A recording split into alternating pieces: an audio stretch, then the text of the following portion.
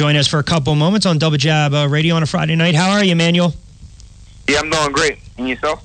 We're doing real well. Appreciate a couple moments. And last night had the opportunity to catch a lot of the action in Bristol, PA. And obviously you made quick work of your opponent. I think a lot of people forget some of the opposition that you fought over the last several years, whether it was Algieri or Mayfield or Broner or Orozco. You come back, you lose a couple of those, but you come back against Acuna, you come back against Aguilera last week. Talk a little bit about that bout against Carlos and the fact that it seemed as though you were going to be aggressive from the get-go. You wanted to put him out of there from the get-go, and that was kind of your mindset. Talk about that early stoppage in that win. All right. Well, first, I was trying to figure him out the first couple rounds. I had to get used to his style. He was a little awkward. He threw punches from everywhere, so I had to get used to him the first couple rounds. And then, my coach told me, go use my jab more in that third round to make my way to the body. So that's what I did in that last round. I used my jab more to get my way to the body, and I got the stoppage in the third round. Is it something where it does seem as though sometimes boxers forget to use the jab because they're always looking to go for the home run. They're always looking to go for the knockout. I mean, you got to have patience in that regard, right? And especially if your opposition's not giving you that opportunity to use it, you still got to kind of force the issue, right? You got to keep it there. You got to get that stick out there. You got to use it to bait them a little bit. And you know this. Your jab basically is your best defense, which ultimately is going to set up some offense. Yeah. The jab is definitely the key. You're right. A lot of boxers tend to forget to use it because they'll be in a rush to get them out of there and just throw punches in it and without using a jab. But the jab is definitely the key to set things up for them bigger shots. So during this camp for this fight, we're gonna we're working on using our jab more to set more things up and look for more openness by using our jab. I look at that fight as not get rounds in or get your feet wet, but I looked at it as an opportunity for maybe, as you alluded to work on a couple things. With that being said, you look at your last two fights. Do you take those fights as, okay, I'm gonna come in here, I'm gonna get some rounds in. If the knockout happens, the knockout happens. Like sometimes, I guess the question is, sometimes when you have that type of easy bout, I don't know how much you can take away from it, but say your last two fights, you made quick work of your opposition. What are you able to take from those two wins after you lost two in a row and that you can build upon going forward? Basically, that's a good question.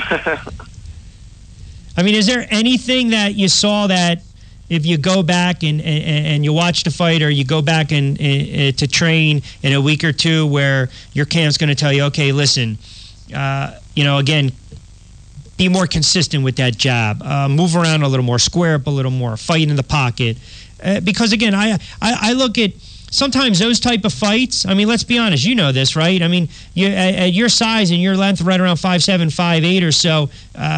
It could have been a good opportunity for you to get a little rounds in, but if it's there, you take it and you make a statement, because ultimately a win is a win. And I'm just wondering, going forward, are we going to see you kind of go back to those top tier opponents that we saw maybe over the last year or so? Because you were fighting a lot of good opponents. I mean, you talk about some of the upper echelon in that weight class. You were taking on these guys left and right. Yeah, definitely. In them last two fights, I definitely was looking to get more rounds in. But the first one when I fought Acuna, I went to 6. Yep. I got him out of there in the 6th round. It was scheduled for 8. So that was little good rounds in. I still felt good in that fight. My timing was on. I felt real good actually. And this third, this is the last one last Saturday.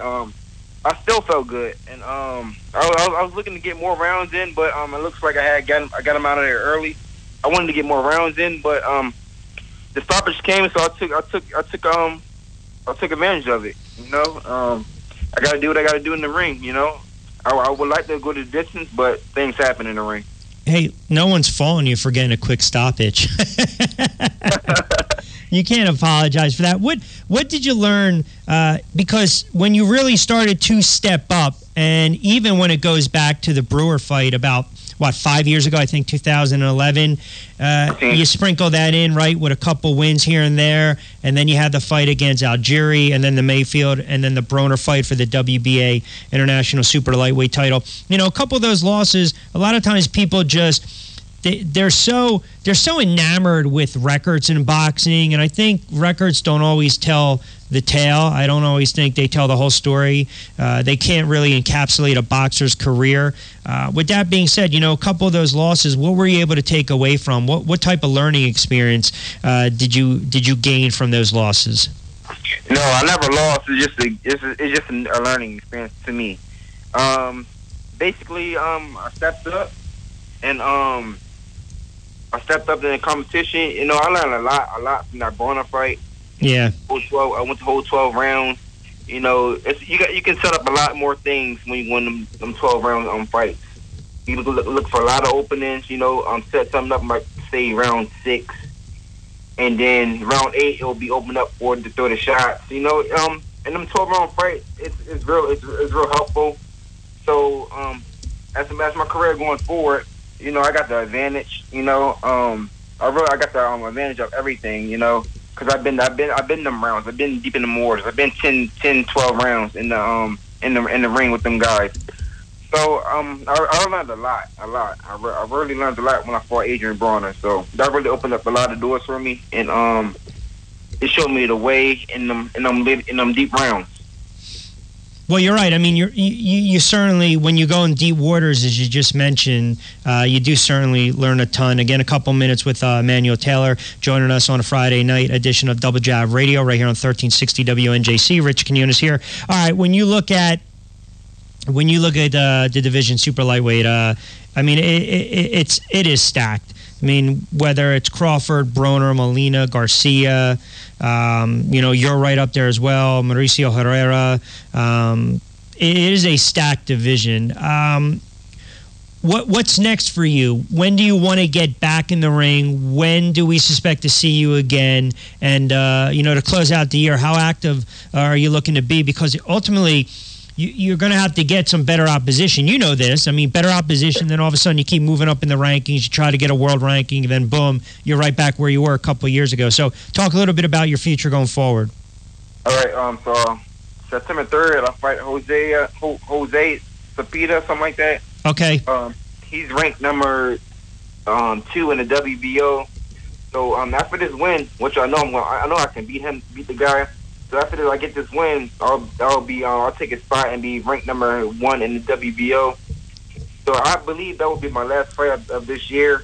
Starting at the beginning of next year, since I'll be ranked number 1 in the world, the sky's the limit from there. You know, Terrence Crawford got the WBO, and I'll be next in line for that. So hopefully I'll get that shot with him next year. So just again to confirm, so Jose Cepeda, the kid's out of Long Branch, California. I think 25-1. He's got some good knockout power, 21 knockouts. Again, I don't have the ranking right in front of me, but I know he did fight Alfaro, and I'm just pulling it up, and a couple other notable fighters as well, Diaz, Robles, Vasquez. So that fight is confirmed for September, you said, Emmanuel? Yes, it's confirmed from September 3rd in Arizona. Oh, okay. How many rounds is that going to be? This will be a 10-round fight. Any early scatter report on him?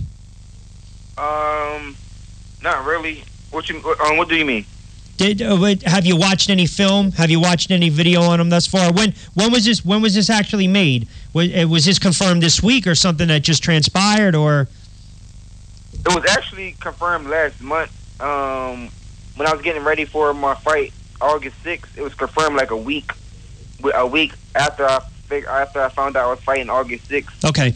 So as I was getting ready for that fight, and that's when I heard I'm fighting September 3rd as well. Okay. So I was right back in the gym after that August 6th fight.